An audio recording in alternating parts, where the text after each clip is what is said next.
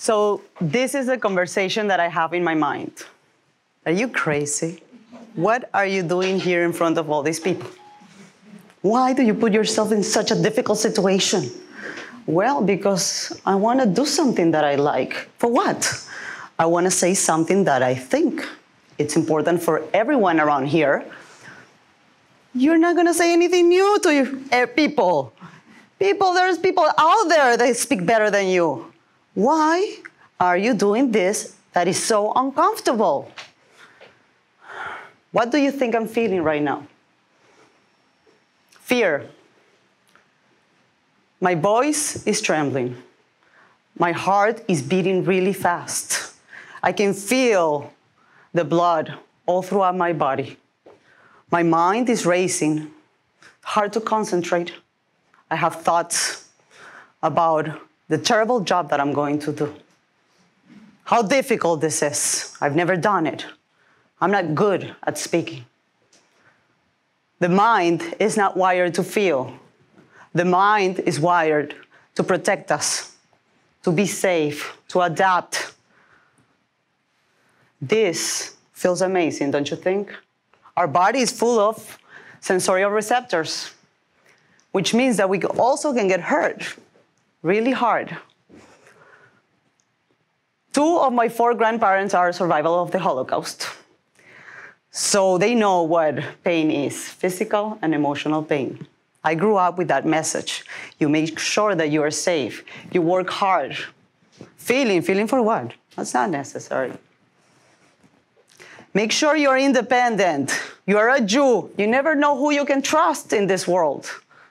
So I have 4 passports: Venezuelan, American, French, and Spanish. Better than CIA, no? It's actually real. Yes. Come to a Shabbat dinner in my house, and you will understand it all. We have the best jokes. It's all about sarcasm in my family. We are super smart. We know about everything. We know about politics, economics, history, art, all of it.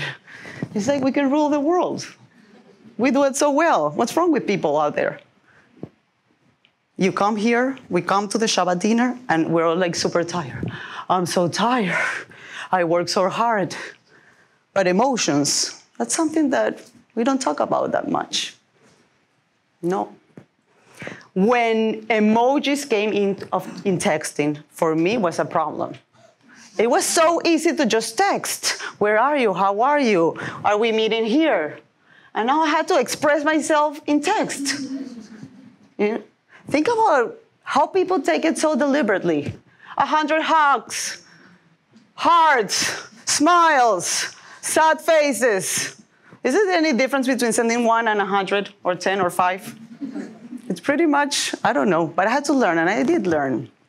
My first boyfriend, he was unfaithful.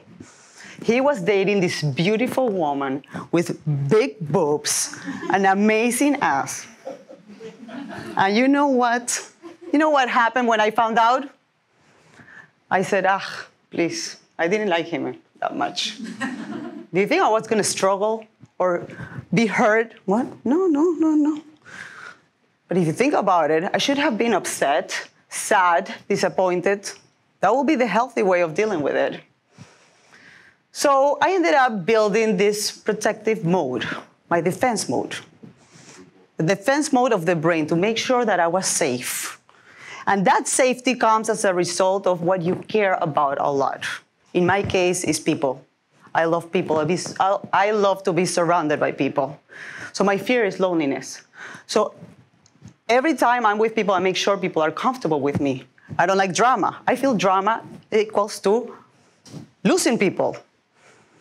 So I'm the one that organizes the Shabbat dinner. If we go into a vacation or a restaurant, I can order for everyone so you are comfortable. And I have no expectations at all. So I don't feel nothing. But watch me in sports. Oh my God. I put all the passion there. I have expectations. I'm very competitive. I want to win. And when I have a team, I will tell you if you're doing the bad job. Because in my team, we don't lose. You laugh, huh? Yeah. So easy to laugh when you are here in my protective mode. And what about yours? Do you have a protective mode? Is it easy for you to feel? I've been training for a triathlon for 1 year. You know why? Because it was a perfect way for me of avoiding this. Because I've really been wanting to talk. I have this passion about mental health. I feel that we live in a world, there's so much suffering already. And the mind makes it even worse. It throws you thoughts, the thoughts that I'm having right now. People are looking at me. What does that mean? Am I doing a good job? You know, those thoughts, they hurt. But we don't like to feel. No. So I'm here right now. It's been 2 awful weeks. I thought that I was pregnant. That's how bad I felt. Okay. The worst headaches, wanting to throw up. I actually lost weight, and I'm not kidding, because I'm here dealing with my vulnerability, and it doesn't feel good. No. But you know what? I'm getting in touch with my passion, with what I want to do, with what's important to me. Think about you, really, honestly. Is there any time, or are you dealing with a situation that you are avoiding and avoiding and avoiding and avoiding? And the mind throws you ideas about why you're doing the right thing you should avoid. Yes. Yeah, true. That happens every moment of our lives. Why? Because the brain is there to filter our experiences. Because again, the function of the brain is safety. Make sure that you are fine, that you're well. It's not well-being. It's not do the best for you. No, that's not the function of the brain. We go through life, filtering life according to that safety mode. So what I'm proposing right now, it's a different model of living life.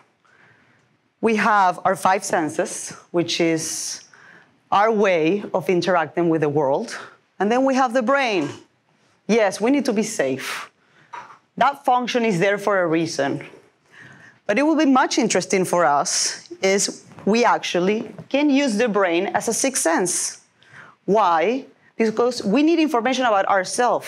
We need information about inward information, and that's the brain. The brain tells us about our emotions. The brain tells us about what we like, we don't like, about our vulnerability, about our desires, and about our passions.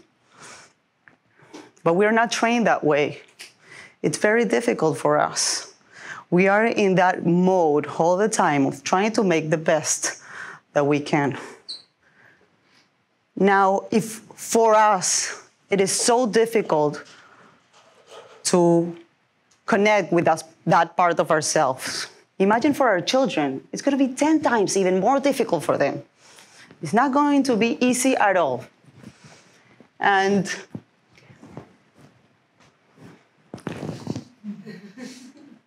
look at that. Every time I see that picture, I freak out. I get goosebumps.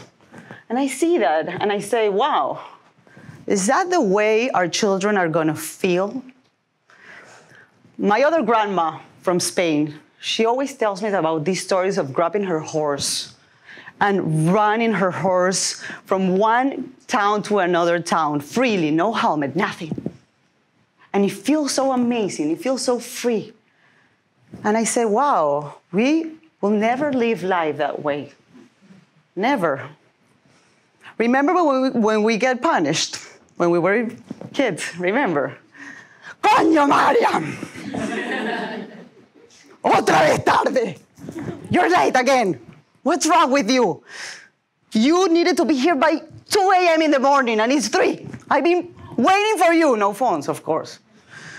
You know, and you're getting so nervous and feel guilty, maybe a little bit sometimes, you know? Or upset that they're yelling at you, no? And then you have to go to your room. You have to deal with all of that. You know what our children do? This is the situation with my daughter. Gabriela,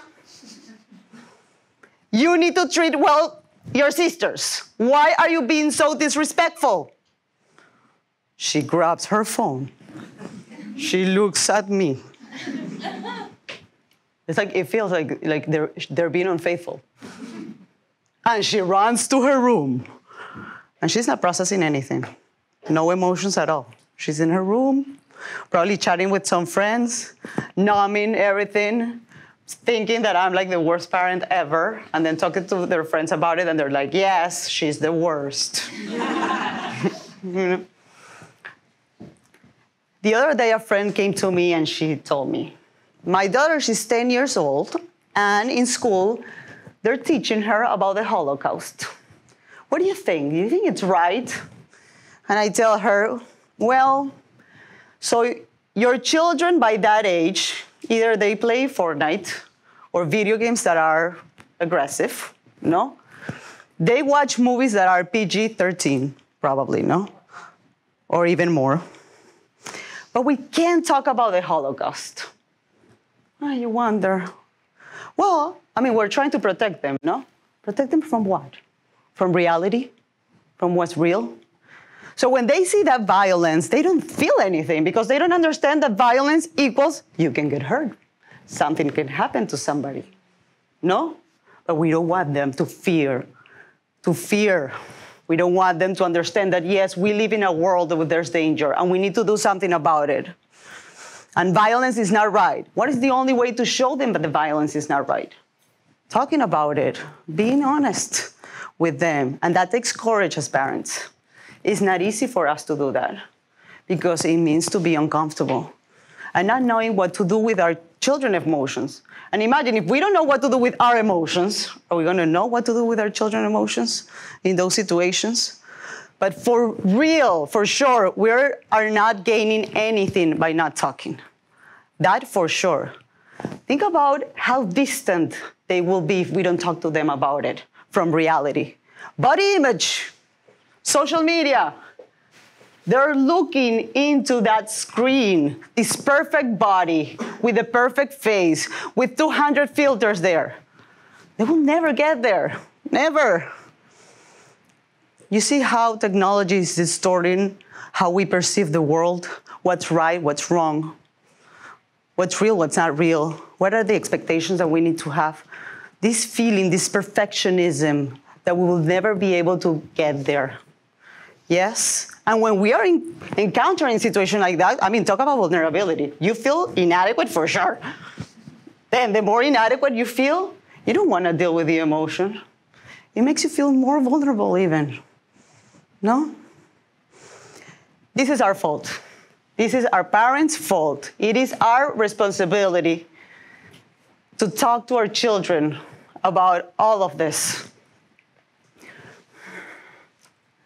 My daughter, we were in a Machu Picchu in a trip, this beautiful, amazing place.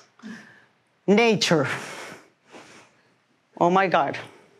And you know what I had to do? I had to put so much effort as a parent for her to engage because she was looking to take the best picture for Instagram. She's like, Mommy, are you gonna let me? Are you gonna let me take a picture? And I'm like, okay, I'm gonna let you to post a picture, yes. Because the thing is, okay, you can post, but the purpose of posting cannot be that you are amazing or you are doing an amazing, cool thing. It's been very tough for her to post. Honestly, find a purpose other than that and post. It's very hard for her to post. So let's look at social media. The research is very inconsistent. Why? Because what's happening is whether your child is truly affected by social media or not has to do with the filters that they already carry. So if your child has FOMO, fear of missing out, okay? What are they going to do? They're going to use social media as a filter. They're going to be posting with friends all the time. You know, like fakes. Yeah, I mean, the best plan ever. Yeah, cool. That's going to be their posting for the most part. And you know what? Whenever they don't feel included, they're going to feel it too. So they have their phone all the time in their hands. So it's instant gratification, abstinence. Instant gratification, abstinence. Instant gratification are the likes. So the anxiety gets relief. Oh, I'm included to the plans. Okay, I'm fine. But when they see a picture that they're not included, anxiety comes out. Why do they have anxiety? Well, because they care. They want to be surrounded by people. They want to be included. For the most part, people that have more female traits, they're going to look into that. They're going to care about that. And they're going to look and be in situations where they feel loved by other people. Now, let's take out posse. That concept for me was new. Preference online site interaction. Okay?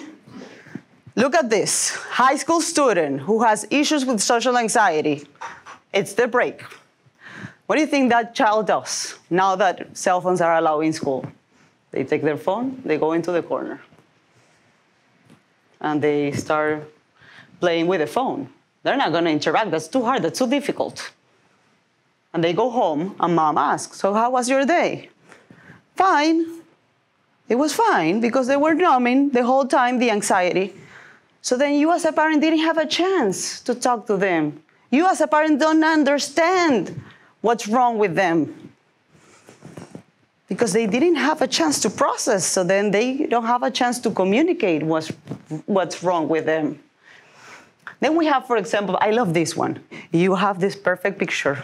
Everybody in Disney World, with Mickey Mouse, you know. They look great. They look so fresh, you know, this magical place. But we know all what happened before and after the picture. Oh. The kids, the children, they don't know that. So if you have a child that happens to be that they see that the neighbor has a greener grass, that child, whenever sees that picture, is going to believe that these people are having an amazing time. And what about me? I'm doing nothing. Here I am, stuck in my house. So we need to talk to them. Talking is amazing. It's a great tool to help them move on. So now you can see how the technology ends up being a filter for them that distance themselves from their vulnerability, the sixth sense, and also their senses. It doesn't help them in wanting to connect with their reality.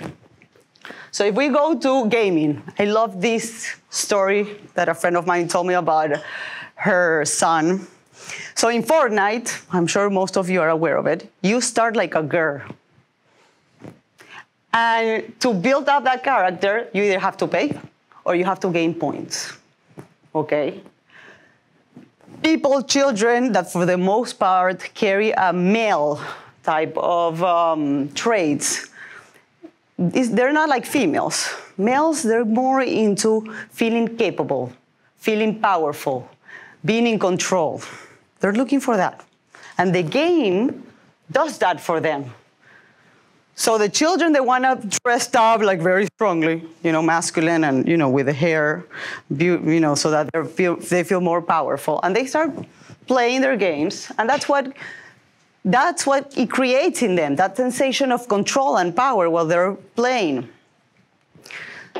It doesn't affect to all children, as social media doesn't. But I want you to look here so that you can understand and have an idea where to put your child. The risk factors for gaming are, for the most part in the literature, are three. We have impulsivity, conduct problems, and ADHD. The common factor of those three things is the child is having difficulties in adapting to their environment. That is the one thing that is common about the three of them, which means that they probably feel inadequate, they probably feel incapable, they're struggling, they feel frustrated. So once they are in Fortnite, that's it. They can do whatever they want. They can win. They can rule the world. They can feel powerful. They can feel capable. So why am I going to go to soccer and play with my friends with the heat, you know, getting all sweat? No. Putting a lot of effort to it if I feel amazing in Fortnite. Yes. So, as you can see, for some children, after playing for 2 years, it can lead to some mental problems, depression, anxiety, social phobia. So, those are like the ultimate filters. And if you think about that protective factor, is social engagement. We want our children to be engaged. And the first ones is us, parents. We are the first one to create that engagement with our children. Now, the ultimate filter for the brain is suicide. That's the ultimate filter. Suicide is the second leading cause of death of children. Can you believe that? You know what's the first one? Injuries, accidents. Self-injury is the second cause of death. So we've done an amazing job as doctors in the medical field, taking care of all those diseases that used to kill us before. But now, what are we doing with the mind? What's happening? We don't treat the mind as an organ. We treat the mind as ourself. We buy into that defensive mode. But it's not. It's an organ. So the whole idea of these conversations that I am having with you is to start seeing technology as a seventh sense. The same way that we do with the brain. Don't allow technology to be a filter of your relationship with existence, the world, people around you, and yourself. Because that's what we're doing right now. And I say we because I am also learning about this. It's not easy for me either. We don't want that anymore. And it's very hard because it's so easy for the brain. For the brain, it feels amazing having that technology there. Being able to go back into that instant gratification and avoidant mode. The brain doesn't want to deal with fear, doesn't want to deal with vulnerability. So it's going to grasp technology to help. It's a perfect tool. If you see the literature, actually, likes is like being like playing, like gambling. So the more likes you get, it turns into the dopaminergic system in the brain, which is related to the reward system, and activates a decision-making process. Exactly like gambling. So the likes is like playing. So every time that you get a like, you get excited. Every time that you win, you get excited. And it's never enough. Never enough. So I developed this method to help myself, actually, and people around me. To try to find a way to not allow the automaticity of the brain to manage our life. So the name is SAKE, not sake. Although, you know, it will match, no? With me. It's SAKE. S stands for spirituality, A, awareness, K, knowledge, and E, effort. Spirituality, it's so important. If you think about that defensive mode, why is there? Because the one thing that is real for all of us as a human beings is that we don't know what's going to happen next. Uncertainty is there every day of our lives. We don't know when we're going to die, how we're going to die, if bad things will happen to us. I have no idea. So we need to help the brain. The brain will go into a path of pessimism. It's better to know, even though I don't like it, than to not know. That's a brain. So there are many ways. Some people use religion. For example, in Judaism, we believe that if God put you in that situation, it's because you can handle it. And that gives you a sense of safety, no? That it for sure is much better than pessimism. Mindfulness, Buddhism, they help you deal with the feeling of uncertainty and not be afraid of it and let it be and understand that it's part of life. And you don't have to mix that up with a feeling of threat. Other people have some sayings like, what it doesn't kill you make you stronger. With my daughter, every time she experiences pain, my 3 daughter, I'm like, c'est la vie, you know. There's gonna be pain. The body is imperfect. The mind is imperfect. You're gonna have that. That's part of life. And then awareness. Awareness is everything that we can do to attach to our mind, our vulnerability, our emotions, and our senses. There are many things that can be done. There, whatever you can think about. So for example, if you tell no to your child, no, you can't. That's an experience. Let that child experience that sensation of frustration or anger, whatever the case is. Or when your child has a difficult homework, oh my God, in my house, I have to tell you something, I hate it, but you know what? Let it be. I'm not helping you. That's life. You know how many difficult situations you're gonna have in your life? Many. And there are other things. I mean, you can work, be creative, you can do sports, engage in nature. And then knowledge. It's our responsibility to know. Know what? We need to know about ourselves, how our brain works. That's for sure, because if you really want to understand your child, you have to know about your own vulnerability. What is it that you don't like? What is it that hurts? What is it that you keep avoiding all the time? And then you know how you wake up in the morning, some people in the bathroom, other people with their coffee, and you read the news. You know what? Take some moment, take time to read about mental health, to read about how to be a parent. It won't hurt you. Look at the numbers of suicide.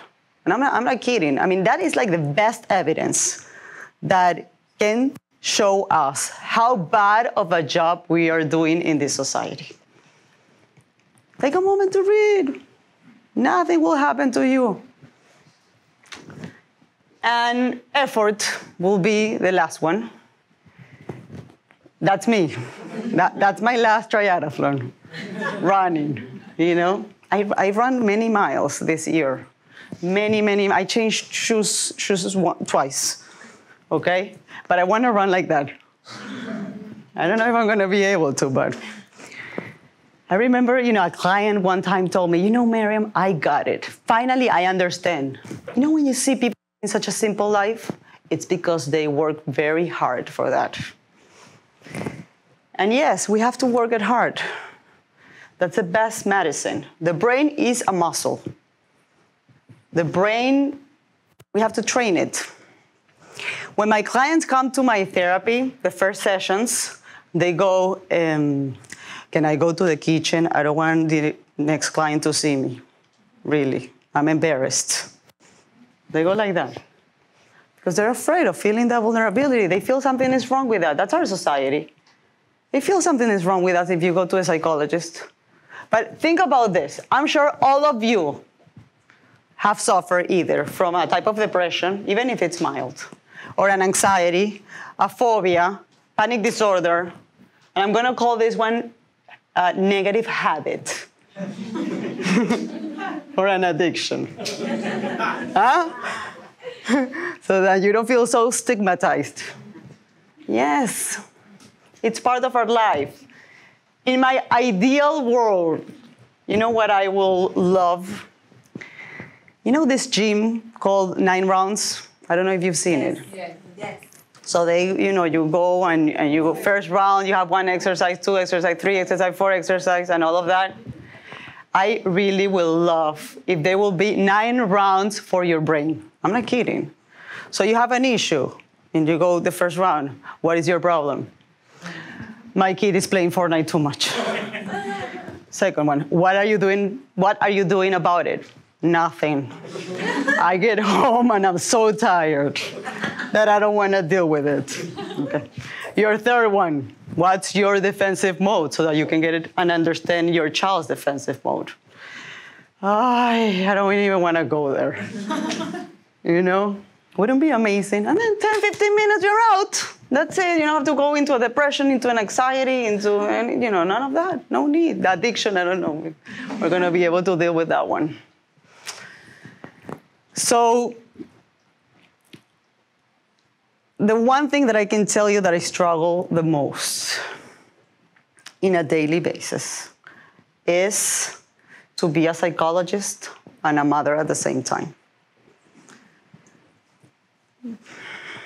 I have my own expectations of myself. People around you feel that you're a psychologist, you should know. You know it all, no? As if we don't suffer and we don't have our own issues. It's hard when you see your children and you have to see them suffer and you have to see them go through life and know that it's not easy. And when it's not good for them that you have all the answers for them, it's actually bad. It's not good that we protect them. When we're protecting them, we're really protecting ourselves, not them.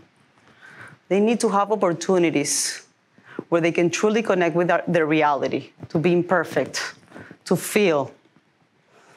So I tell myself all the time, when I go into my protective mode, as I already explained to you, which it happens a lot. So I have to remind myself all the time. I tell, you know what, I'm a human being first, and then I'm a psychologist. I hate when my husband tells me, don't treat me like a patient. I hate it so much, because he's probably right. I'm probably doing that, you know?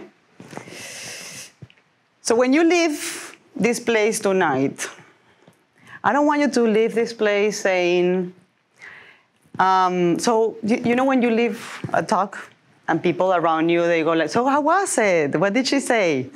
And you go, she talked about suicide. No? Or like, well, she likes to do triathlons. No? Oh, I don't want you to do that. Please don't do that. So I'm going to give you 3 things that I want you to remember from today's talk. First, the brain is a muscle. We have to train the brain like we train our body. For athletes, if they run, they have to train the whole thing, not only the muscles, the lower part of their body, everything, to get strong, to be able to deal with it and not get injured. The same is the brain. How? Do the opposite. This is the second thing that I want you to remember. The opposite that technology does. So if technology is about instant gratification, work on delayed gratification. If technology is it doesn't help your child to really feel, then make sure that your child feels. If technology is preventing your child to be real and perceive things the way they are, be real yourself. If technology is not helping you to be vulnerable, then let's do it. Same with using our 5 senses. And the third one, find your own sake. Make sure you implement that every day. It's very simple, really. Find the things that can help you step out from that defensive mode. It's not that hard, I promise you. If you practice, it's not that hard. So I guess I can tell myself now, you see, Mariam, it wasn't that bad. So. Stay up there for a minute. Stay up there. You were great. You were really, really good.